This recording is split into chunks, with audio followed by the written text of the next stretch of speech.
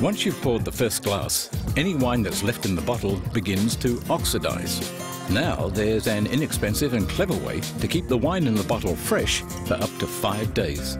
Just take a wine shield sachet in one hand and insert the wine spear into the slit at the top, placing one arm of the spear either side of the wine shield.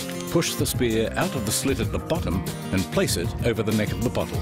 Twirl the spear gently about half a turn, then slowly push it into the bottle while completing a further half turn. The wine shield falls and floats on the surface of the wine, creating a barrier between the wine and the airspace. Taste and aroma is retained. And it keeps on working until the last drop is poured.